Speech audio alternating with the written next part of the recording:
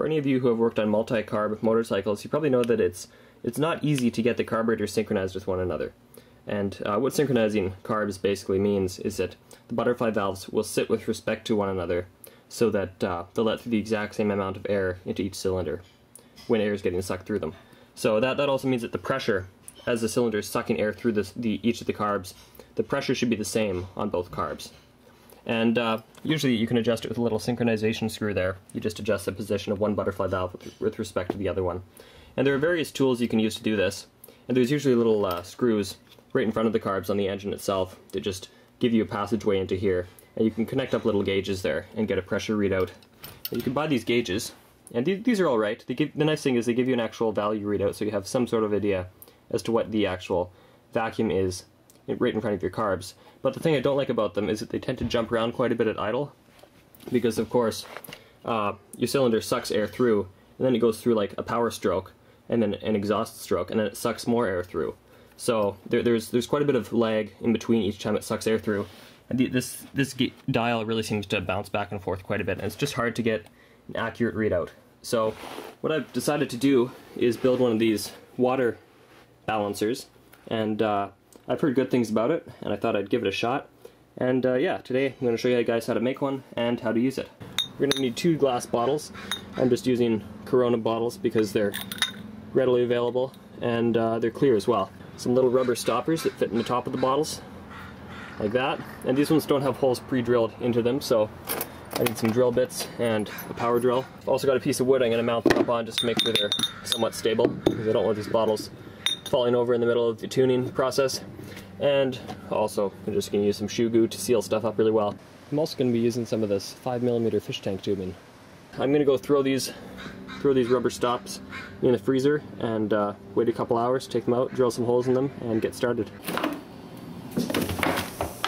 So there's my little rubber plug. It's absolutely freezing cold right now, so I'm going to see how this works.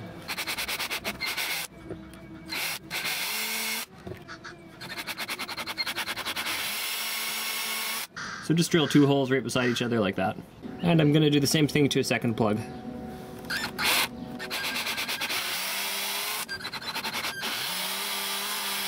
These are some pretty crude looking holes, but you know, they should work just fine. For my little bottle mount, I've taken a pencil and just sketched out the bottle's shape on this piece of wood, and I've also washed off the bottles to make sure they're nice and clean. I'm going to use some of this shoe goo to just glue them together and to the platform. So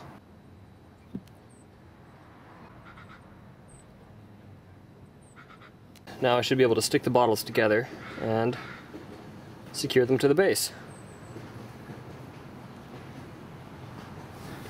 Now to make your little tube assembly, you'll need one chunk that'll go pretty much from the bottom of one bottle to the bottom of the other one. It's probably a good idea to leave about a 1/4 inch or a 1/2 inch of room. Snip that off like that, and then cut the remainder of your tube in 2. So you have probably a good, I'd say 3 feet on either end. Yeah, that should work.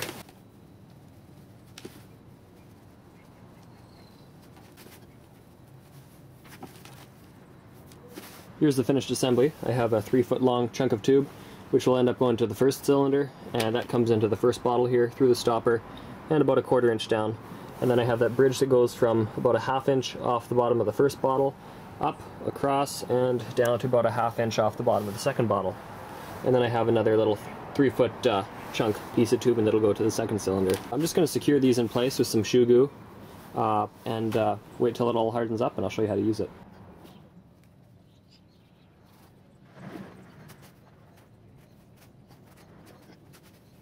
So I think all the glue is dry. Now to finish it off, I put a little bit of dye in the bottom of one bottle. I'm just going to fill it up with water.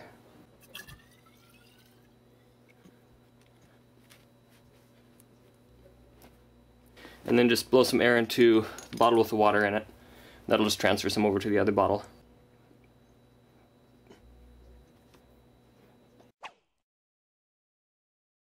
On the lower half of the screen you'll see I have a gauge that'll just give me a reading of what sort of pressure I'm sucking out of one of the bottles. And you'll see that the needle doesn't really move that much, and the water level will change at a fairly quick rate. Right, so you get the idea as to how sensitive this system is and how well it should work. So here's my little rig. I've got one of the tubes connected into the first synchronization port, the other tube connected into the other port. And then that just leads back to that device I made earlier. And I've just, with a Sharpie, I just wrote in counterclockwise and clockwise on these bottles, and I just worked out which one, like I know that this one will rise if I twist my little synchronization screw. There it is right there. If I twist that guy clockwise, this one will rise. If I twist it counterclockwise, this one will rise. So like if it's going like this, I know I have to twist it counterclockwise to bring this guy back up. It's probably also worth mentioning that everything else on your bike should be working fine before you do this. Like if one of your cylinders isn't firing or something, this probably isn't going to fix anything. Like before I did this, I checked the valve clearance, that's all good. I put new plugs in here, plugs are cheap, and you know, if you have a bad plug, no amount of tuning is going to fix that. And I also cleaned up my carbs, put all the settings back to their original ones. I adjusted those little air screws in there. Can't really see them very well. Put the air screws back to their stock settings and check the float heights. Yeah, just general stuff like that. Make sure there's no huge gaps in your exhaust system. But anyways, if all that other stuff is good, this should give you positive results. So with that out of the way, I'm going to fire this bike up, and I'll probably just position the camera right there so you can see exactly what's happening.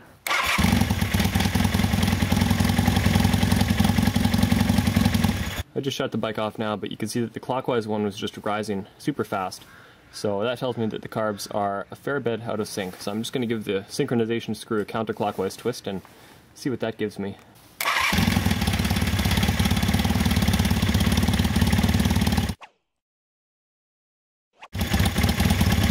Alright, that's good. Now the opposite thing's happening. Counterclockwise is rising, so I'm just going to give it a clockwise twist.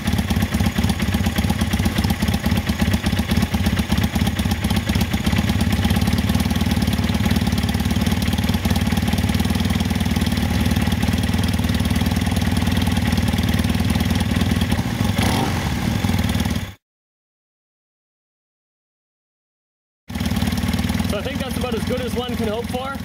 The water levels are a little bit different, but they're not changing, so, you know, that's like maybe 1/4 of an inch in water. So I think I'm going to call it a day. I have the lock nut tightened down, so anyways, take it for a ride and see how it performs.